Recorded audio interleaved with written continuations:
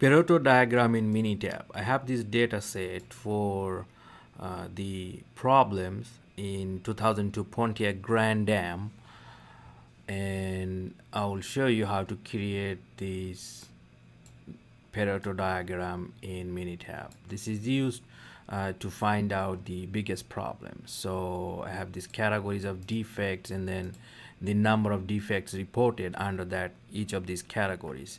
So to do a Pareto diagram, we're going to click on the Stat tab and then Quality Tools, Pareto chart, and select the defect data or problem data and then frequency data. Go to option, label the x-axis. So in my x-axis I have the problem type,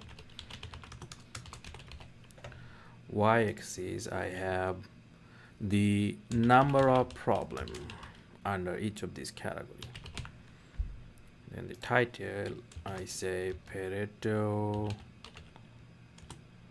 diagram for 2002 Pontiac Grand Dam problems reported in NHTSA,